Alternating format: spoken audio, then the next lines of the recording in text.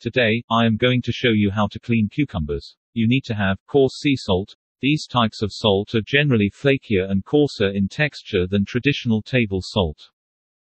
First of all, wash cucumbers in cool running water.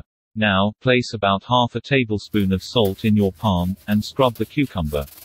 Pay attention to bumps. This way, we can remove any dirt and residue from the pesticide on the skin. Rinse well.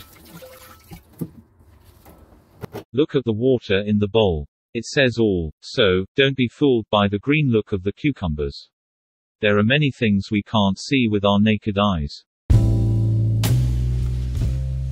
Because I will use the skin for my salad, I'd like to remove the bumps. To do that, scrape them gently with a knife.